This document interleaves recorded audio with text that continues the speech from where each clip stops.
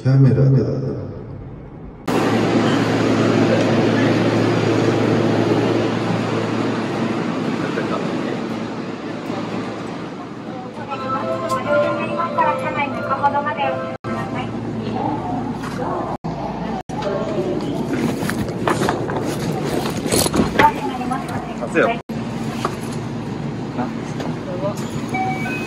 閉まっちゃった。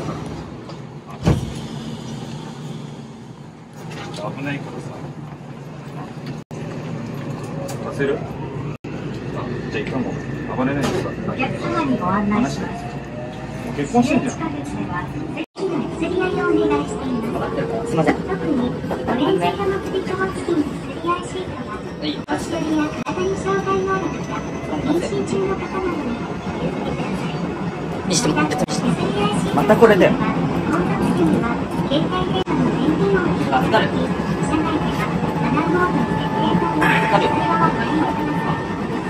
どこで降りるの？え？次で。じゃあ女の子がどこで降りるか聞いてくるからちょっと待って。うん。予定ないでしょ？予定ないでしょ？盗撮しに来てんだから予定なんか出たの？予定ないでしょ？それでいい？さあお願いして。しまっちゃう。逃げないで。逃げれない。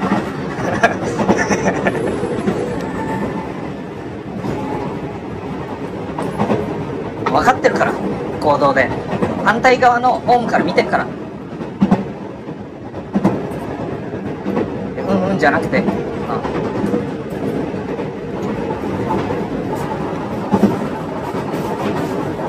っから出してんだ、クリップでちゃんと止めちゃってさこれね、わざわざやったの？わざわざやったんでしょ？これ作ってる時ってどんな気持ちなの？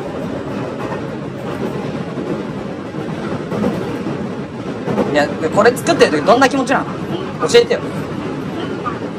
さあ、これで盗撮しちゃうぞみたいな。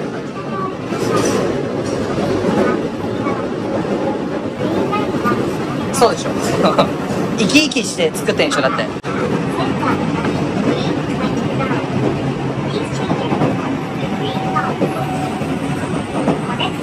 逃げないね。センター南で降りるね。センター南で降りてる。逃げないで。逃げようとしてる。まあ逃げようとしたのは事実だからね。それで逃げないんだったら。まあそれで逃げれるなら逃げてみるよ。やってみろ。無理だから。これ見た方がいいよ。わざわざこんなさ穴開けてさ。そう。ここに。いや、そっち。そう、駅員に連絡して。110番？いや、110番でもいいよ。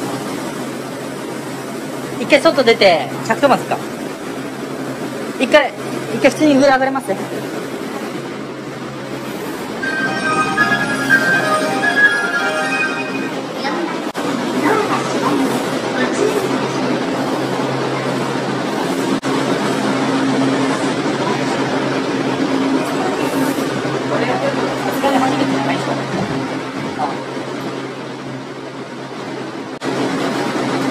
よくあれだね、下に警察いたのにやるね。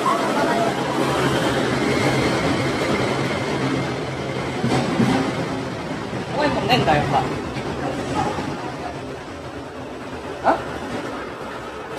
俺ならいけるみたいな思っちゃう。いけなかったね。その小型カメラとかそういう目的で買ったの？そうですか。マジかよ。すいません、ちょっと。どうした？どうした？どうした？どうした？ちょっと、ごめんなさい、もう、あなたたち言うことじゃないですけれども、はい。二度とこういうことをしないので、はい。ちょっと、見逃してもらえませんか？いや、被害女性いるんだよ。被害女性の前で見逃してくださいってお前舐めてんの？なんで見逃してもらえると思ってるの？逆にこの状況で。そうじゃないですか。ちょっと、言ってくださいよ。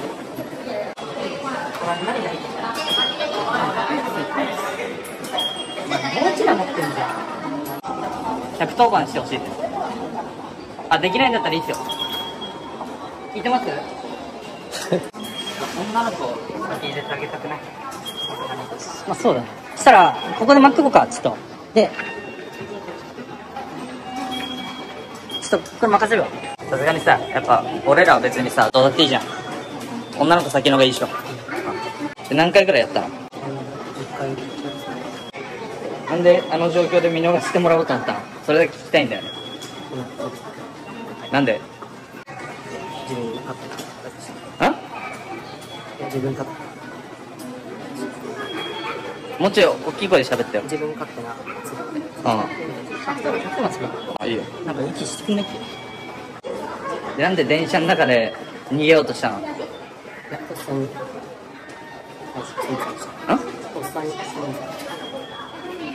そういう時って認めたくないんだ。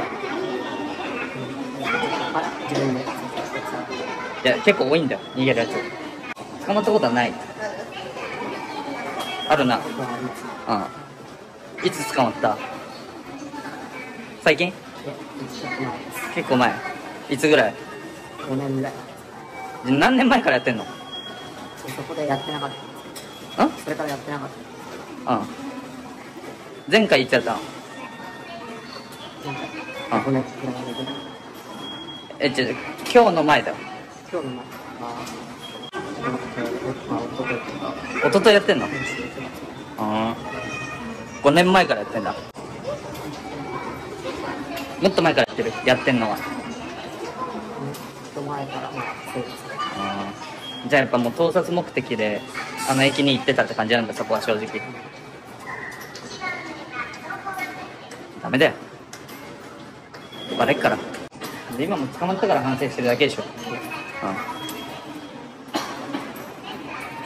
それは正直そうじゃん。一昨日もやっててさ、今日もバレてなかったってさ、また来週とかやるじゃん。捕まってよかったんじゃないって俺は思うけど。これなんでテープ貼るの？ちょっとのバレないでしょ、これレンズ丸いから。違うの？すごいね。これ5年前やった時もこれだったの？違います。5年前も捕まっちゃったの？5年前にパクられたんって。その時は罰金刑で終わりました？そっから法律変わってるからさ。確かに。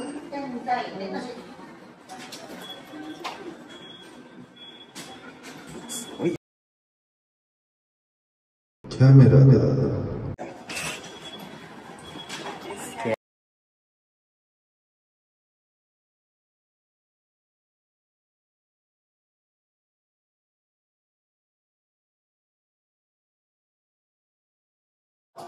ご協力ありがとうございます。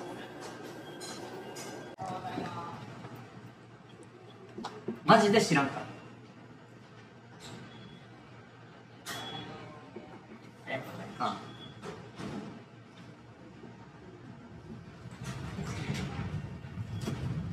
甘いんじゃない？甘いですか？今消そうとしてんじゃないの？見えてないでしょ、手元。お前には言ってない。君は俺から見えない。今見た？画面見た？今初期化の画面になってたんじゃない？でもなんかそっちの繋いでたよね、今ね。ベアリングしてたよね。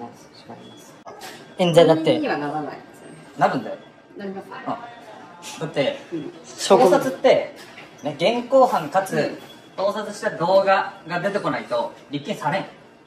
一応差し込みとか差し向けではね、立件の可能性はあるけど、俺らはその動画とかを撮ってるからってだけで、見た見てないの話になっちゃうから基本的に返されちゃう。そう。こんにちは。彼。あれ携帯はこれ。自分で撮った。相手には今。相手は駅員さんに連絡先だけ伝えて、後日協力するって言ってます。盗撮しようと思ってやった。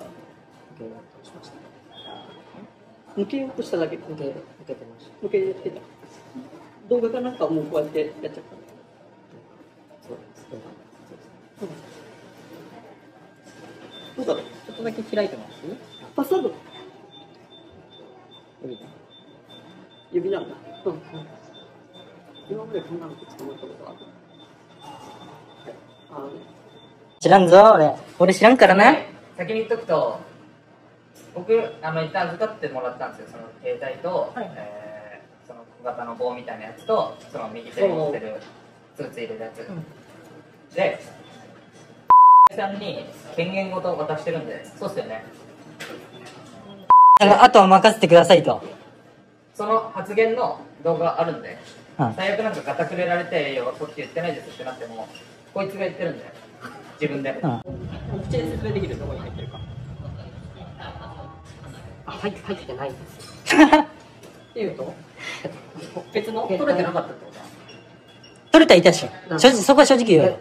正直取れてたかどうかわからないです。いや、じゃあここに映ってなくてもどこに保存されてる？すみません、そのアルバムとかに残ってなければ、映ってないよ。だって消したもんな。俺見てたもん。これが言おうか。もう言って。棒の脇 SD カード入ってるから。ああ、なるほどね。それ出せ。いや、でも SD 入ってないでしょ。入ってないんですよ。あんまり。じゃあ飛ばしてんだ。そう、飛ばしてんの。あ、じゃあ消した。消した。終わり。多分ね、彼らもその1回だけとかじゃなくてずっと前からあいつ怪しいねって見てるわけよ、だからその会って撮る瞬間だけを見てるわけではないから、多分準備周到にしてで撮るのは撮ってるで消したって言ってるぐらいなんで、そういう動作を多分してるってことだね。消してないの？これだって復元もできるし分かるこっちは何？動画専門保存。これは何ですか？会社用？会社用に飛ばさないでしょ、だって。プライベートに飛ばすんだったら分かりもしないけど、プライベートに盗撮動画飛ばすんだったらまだ分かるけど、会社用に飛ばす。駅ホームの中で、どういう行動をしてたんですか？どういうこと？どういう行動してたって？歩いてたとか、どういう状況で捕まえてくれたの2人両方いっぺんに喋んないと。駅構内のまだその待つとかあるじゃん、普通に立って待ってて、あれと右手か左手にスーツ入れる袋あると思うんだけど、であそこになんかタオルみたいなところかませて穴開けてクリップで留めて、左手で持ってる棒みたいなちっちゃい特殊カメラであれを刺してるところを見たんだよ。女の子のスカートの中にもう差し入れてた。そうで被害女性は駅員さんに連絡先を渡して後日だったら協力ができますと。俺全部預かってたんだ。もう物全部預かってて、そう携帯とその変な棒みたいなやつと、あと持ってたスーツ入れるやつで、それをその中に責任者の方、責任者の人にもうじゃあ権限ごと全部渡しますねっつって、でも消されても知りませんよって、こっちは何もできないですよって言って、向こうがいいですよって言った上で全部渡してるんで。引き継いだってこと？引き継いだっすね、駅員のその責任者の人に。でいます。で今消されちゃってるっす。じゃあもう一応ないってことですね。でも絶対にデータは残ってました。こっちは触らせてないし、捕まえた瞬間からもう全部奪ってるから。